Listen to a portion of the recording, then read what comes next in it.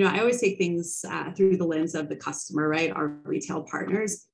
Is what are they feeling? How are they drawing consumers into their stores? And just like keeping kind of that focus along this entire journey and evolving too, because you can't be stale in our space, right? We've gone through more change in the last 5 years than I think the grocery industry has ever gone through.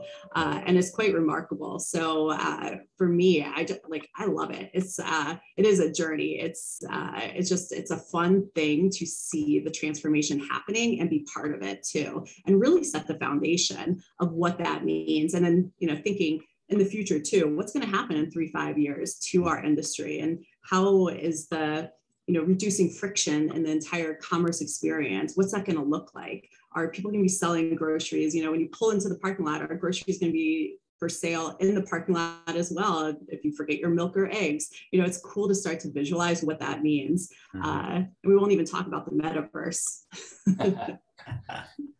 Oh yeah, that's it. Yeah, metaverse, interesting one. I like the click and collect, but there may be some people who want to go back in the metaverse and pull it off the shelf.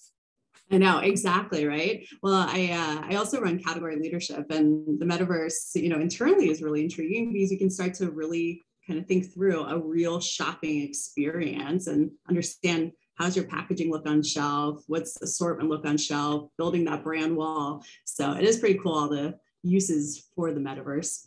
Yeah, it gives digital shelf a whole new meaning. Exactly.